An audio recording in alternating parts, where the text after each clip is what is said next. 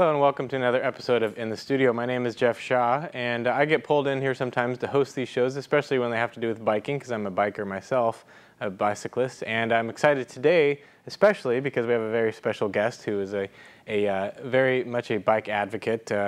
Welcome, Maria. This is Maria Contreras Tebbutt. And anyway, thank you for coming in today and talking all about what your work's been going, what work you've been doing in the Davis and Woodland, Yolo County and beyond. So I just want to start talking a little bit, finding out about what some of your background before we talk about what work you're doing.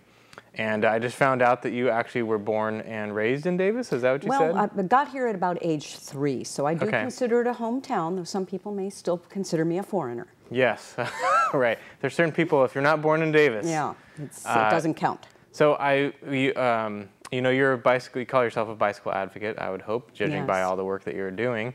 And how did this come about as far as your passion for bicycling? I know sort of growing up in Davis, it's sort of, like you said, in your DNA, you know, it's something that you're just used to doing. Did you bike all when you were growing up, or? Well, you know, when I went to elementary school, there wasn't hail like there was today, but really most kids got to school on their own or groups of friends, and parents weren't driving them there. Right. I don't even know if walking there was something that parents did. Kids seemed to go with other kids. Yeah. And I really enjoyed that sense of independence and just feeling capable that I could get myself to school. Yes. So I think very early on that was there, probably starting at maybe age 8. I think that's the same with me, as getting to school, and I would ride my bike. I didn't grow up in Davis, but I would ride my bike, and before that we would take the bus, but it was always sort of an independent time between the parents and going to school, where you were on your own getting to school. Yeah, so. Independence, self-motivation. You know, we worry that maybe kids are getting out of high school and they don't have a sense of self-motivation, and yet we don't give kids the opportunity to do it. And transportation's an everyday way we can. Yeah, I definitely agree with that. Do you think bicycling in particular is a great form of transportation? Oh, it seems to be. You know, it's still basically the machine that was originally designed. It's not that much different from the creation of the bicycle. Right. It is just such an efficient way to move. Yes. In that you just get so much bang for the buck. And the other thing is bikes don't have to be expensive to work. Kids especially, used bikes are great. You know, a good quality bike can have, you know, an eternity of lifetimes. Right, and I agree with you on every point. I'm singing to the choir. I know, I don't always get the opportunity to sort of talk to people who are as passionate about bicycles. But it's definitely, when you meet them, you know, you share a lot of the same sentiments. As far as transportation, so you're probably a transportation advocate as well, like public transportation. Yeah, definitely. I mean, I consider myself a transportation rider. If it's in my community, if it's in Davis and I live in East Davis, wherever it is, I will use my bike as often as possible. On days I do need to use my car, I try to offset that by running several errands at one time. And we can all do that.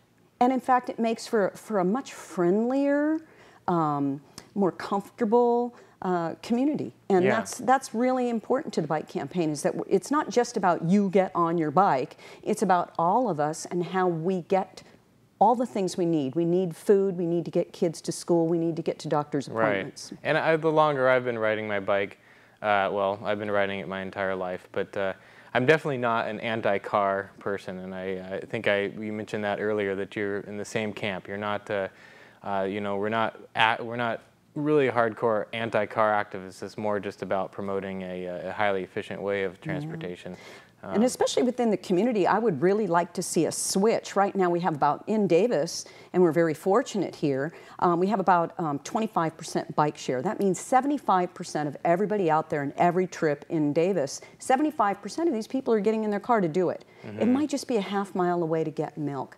How much better would we all feel if we could change the car mode to 25% and walk to the grocery store? Right. We would really feel good. Well, and it's just the benefits you get from bicycling are sort of exponential, right? I mean... well, even if you don't ride a bike, you're going to benefit from less carbon monoxide poisoning in the air.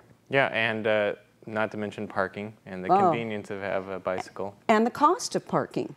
The cost for our community as a whole, it costs a lot of money to provide a place to park a 2 to 3 ton vehicle. Yeah, I've gone in different portions of my life without a car, and being so used to using a bike and train and this type of thing for transportation, it's kind of nice knowing that you can sort of operate independent of that whole system. Speaking of that system, you grew up in Davis, so you've seen changes in infrastructure. Even in Davis, Davis is known, as everyone knows, as a bicycle capital. Platinum, I don't even know. Platinum rated. Platinum rated. And you've seen the infrastructure in Davis and other cities sort of becoming more and more friendly to bicycles? Throughout the nation, everybody's talking about it. One, because cities can't afford to just keep paving streets and creating more parking spaces for cars. They just don't have the money for it.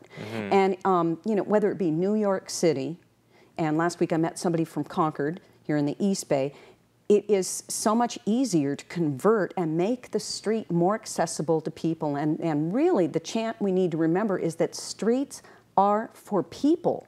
They're not for cars. They're for people that need to get to different things in our communities. Well, and of course, if you look back at the history of paving and putting in roads, it was for the League of American Wheelmen. That's exactly right. So bicycling was actually somewhat the driving force behind creating roads in the first place. Yeah. Yeah, of course, bicyclists belong on the road, and we are traffic, right? There's no difference between. Using that analogy, I think that it's only fitting that bicyclists are getting more and more infrastructure spent. Let's move on to some of what your campaign is about. You started something called the Bike Campaign. Bicycling campaign? The Bike Campaign. The Bike Campaign, and our mission is to greatly increase bike riding. We would like that to evolve in the streets, just being more comfortable for families to get to schools, to parks, and to shopping. Just imagine that, what that would look like for you, everybody, people with small children, to feel comfortable to be in the street, to go shopping. We'd be waving at each other. It'd be Mayberry all over. Yeah, I think it does feel, and we don't have to just imagine it. We can see some pictures in Europe and different places where bicycling is just a part of everyday life, right? I've been to Holland. I have drunk the Kool-Aid. Let's do it. You know, the first bike lanes that came to Davis, California were installed because of a couple that went to visit Holland and said, wow, we could do that too. And we're seeing that happening rippling all the way across the United States. Yes, and so as part of your campaign, why did you start it? I mean, why you personally just felt that you could start this campaign, start this nonprofit in order to enact change at the school level? Did you see sort of that there was a lack of training at that age, or like how, or sort of there's a lack of willingness, most often on the part of the parents, to kind of break from the herd and to pay attention to their kids and the messages that they're sending them and the kind of community that they're creating. I see. And as people make a decision as to how they're going to transport their kids to kindergarten, let's say, that may establish the transportation patterns for the next 12 years after kindergarten. And that if those kids are being driven, they're going to continue to be driven, and then they're going to ask for a car, and then we got to park that one too. So and that's starting to now break down, in that 50% of fewer 16-year-olds are getting driver's licenses. My daughter is a college graduate. She lives in San Francisco. She's 25 years old, almost 26, and has no driver's license. And this is no longer a stigma. This is the new evolution of transportation. It's for everybody, not just one person taking up a lot of space. Did you find that the culture surrounding bicycling at a young age was changing, or? Very much so. I think driving has definitely become something that implies status. See what I have, therefore what I own and what my worth is. And if you don't have that, there must be something wrong with you. There's a stigmatization that happened to cycling within the last, well, my lifetime of riding a bike here in Davis. So, and you felt that before that it was more accepted? And definitely, it was just what you did. It was the norm. The streets were to be safe enough for children to go to school. Come on, people. Right. You know, we can't say that we care about the environment and not care about getting our kids to school comfortably on bicycles or walking. What are the biggest hurdles you see then in your work with the bike campaign as far as getting people on? You mentioned the stigma. Right. Is that the biggest hurdle, or is it sort of a fear of safety? Or how? I think the fear of safety is most often an excuse. I think mostly now we have a disconnected piece of population, whether they come from another country or they come from another county.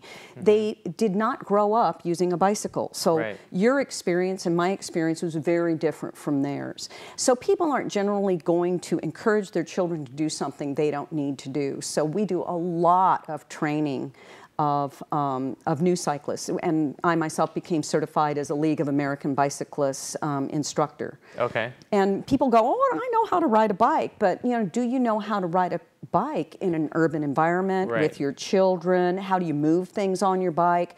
When there's going to be a lot of inclement weather, how do you dress?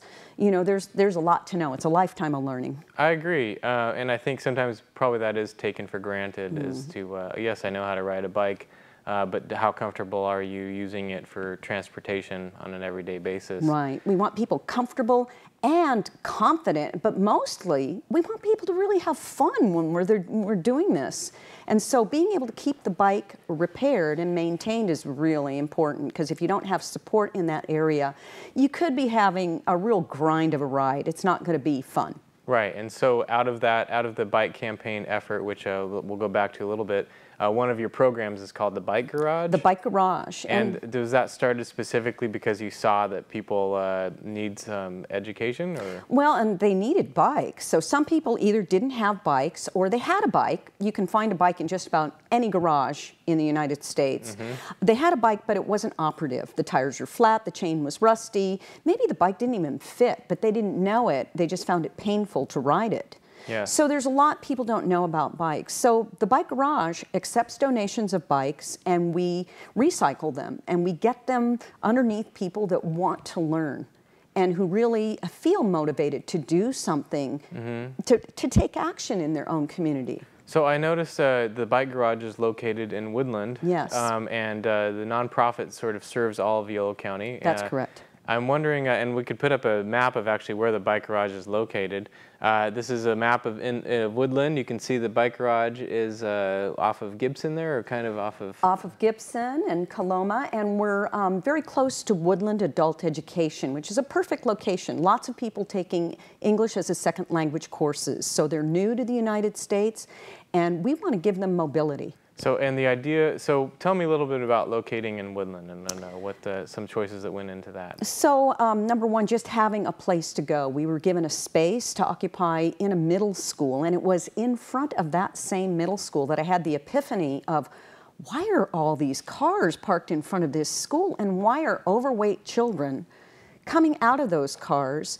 And most of those kids, 75% of them, were on the free breakfast and free lunch program. So I can't believe that kids aren't getting a subliminal message that perhaps their parents are struggling even to put gas in the car, but they don't have enough money left over to provide them with breakfast and lunch. Right. And that's not a message I think kids need to receive. So with the Bike Garage there, what benefits do you see for them? We repair a lot of bikes. We do a lot of teaching. I mean, we see kids every day that nobody's ever thought to put a helmet on them, or to give them any riding instructions as to what side of the street do you ride on, hand signals, lights, high visibility clothing, rain gear. Yeah. They just threw them out there in the middle of the street on a bike, and we need to do better than that. It really needs to start before kindergarten. Sure. Have you found a lot of support for these efforts that you've... Tremendously, mind-blowing support. So Woodland was a community where I was told that the only person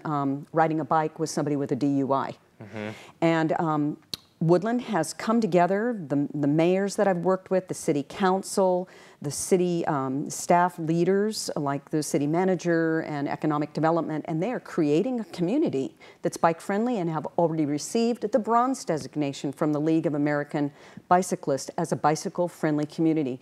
And they're committed. They want to go for the gold. That's fantastic. And being that you're from Davis, do they see you as an outsider or sort of part of the community? Or Woodland people are so nice. They adopted me. I feel like I'm truly part of the family. That's awesome. And you know, we're almost out of time. So I knew it was a short interview, so if people want more information, where can they go to learn about the bike campaign? Our website is chock full of information. I see she put it up and there. we are thebikecampaign.com, very easy. And if you want to reach out and call me, our number is on the website, or you can call me here in Davis. It's a Davis number, 753-1125.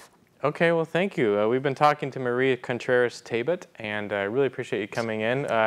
Your efforts are, we'll be following closely as to how your efforts will, I'm sure, be expanding and some of the support you're getting. So hopefully we'll have you back in some other day. Thank you so much. All right, you've been watching In the Studio, and today my name is Jeff Shaw, and stay tuned for the next episode.